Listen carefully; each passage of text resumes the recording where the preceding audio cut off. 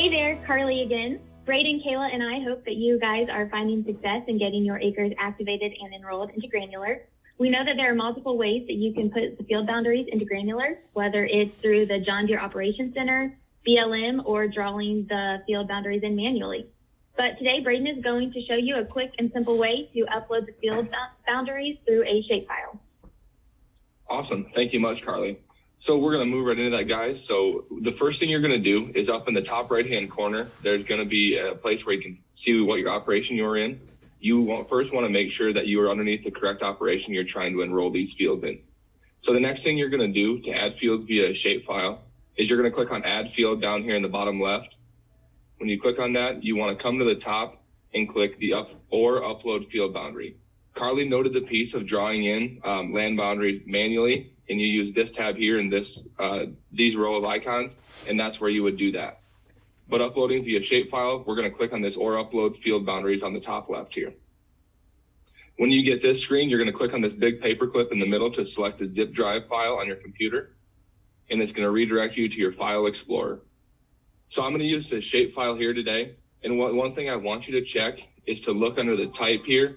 You're going to get a compressed zip file. And I want you to make sure that it's a compressed zip file because you need it to be in a zip folder to be able to be uploaded. If it is not in the compressed zip file, you will get a corrupt data error. So click on that file, then click Open. So when you click Open, you're going to get this, it says this zip is ready for upload.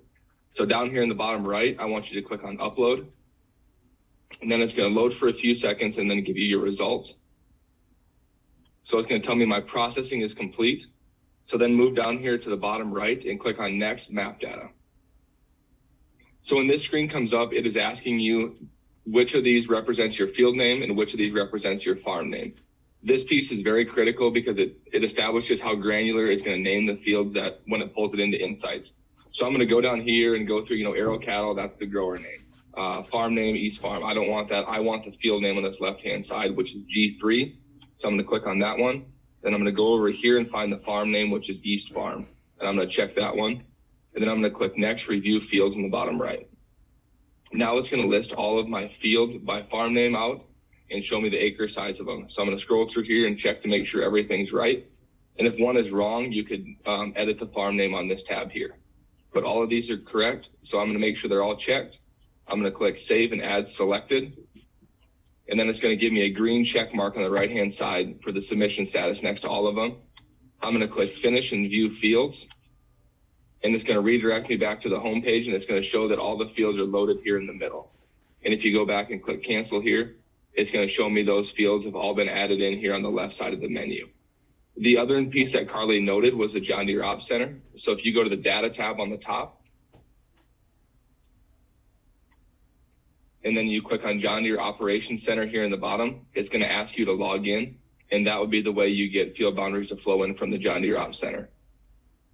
With that, that is how you upload via a shapefile, and I will turn it to Kayla. Thanks for tuning into our video, guys. The Granular team has been working extremely hard to make this process seamless and very efficient. It's getting simpler and simpler every time they make an update to the Granular platform. So today, Braden showed you multiple ways that we can upload field boundaries, and the shapefile being one of the most fast and efficient ways to do so. And as always, if you guys need anything, myself, Carly, and Braden are always here to help. So please reach out if you have any questions at all. That concludes this Pioneer Agronomy video podcast. Visit our page on pioneer.com and follow us on Twitter and Facebook for more agronomy insights.